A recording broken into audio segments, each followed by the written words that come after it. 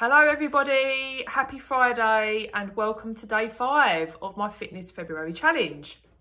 So, Monday we had 50 squats, Tuesday we had a 1-minute plank, Wednesday we had side leg raises, how long could you do on each leg? Yesterday we had 25 lunges on each leg. Today we are concentrating on ab crunches. Now the goal for this over the next 4 weeks is potentially for you to go from an ab crunch to a full sit up. However, for today, we're going to take it lower. We're going to start with your ab crunches. So again, I have to stress, if you are pregnant, okay, do not take part in this exercise today. If you have diastasis recti, which is the muscle separation in the ab muscles, which happens after childbirth, then again, do not take part in this challenge today. Okay, please make sure you have got clearance to do any kind of exercise if you are undergoing physio or treatment or anything like that. So, ab crunches. This is all about core work.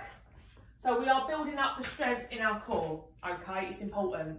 An ab crunch is a nice way to do it safely and slowly before you start to progress to a full sit-up, okay. One thing I have to say is please protect your neck when you do your ab crunches, because I've heard of a few people that have done these before. They get a little bit excited, get a little bit carried away, they fly up into the crunch and then they hurt their neck and potentially trap a nerve as well.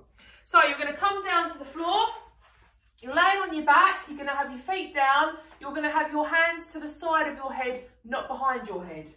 The challenge for today is how many crunches can you do in 1 minute? So again, time yourself, count how many you do, and as the weeks go on, you can see if you improve. What you do is you have your hands to the side of your head, not behind, as I just said. You bring your shoulder blades and shoulders off the floor, and you are crunching your core. Make sure that you breathe out when you come up into the crunch. So just remember, when you do any kind of rep work, you are breathing out on the hardest part of the rep and breathing in the easiest part of the rep. Sometimes your brain wants you to go the other way around. So that's the challenge. How many crunches can you do in 1 minute? Good luck.